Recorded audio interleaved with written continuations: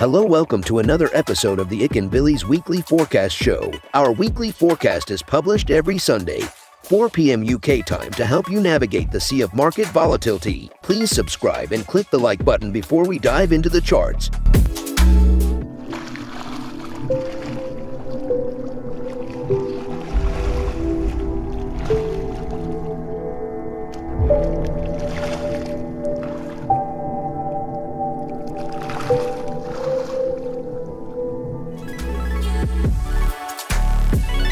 We predicted that pound yen will find short to medium-term momentum to the upside. The bear case played out instead, liquidating longs placed back in April. We think that this last impulse move down has completed downwards correction, and the pair is ready to make its move to the upside. Bull case.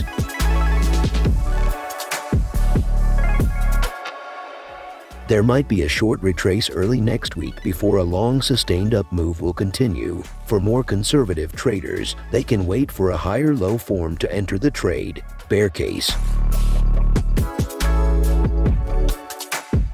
One last momentum to the downside to fake out traders may be in the play, but if that happens, it's good opportunity to find discounts on our longs.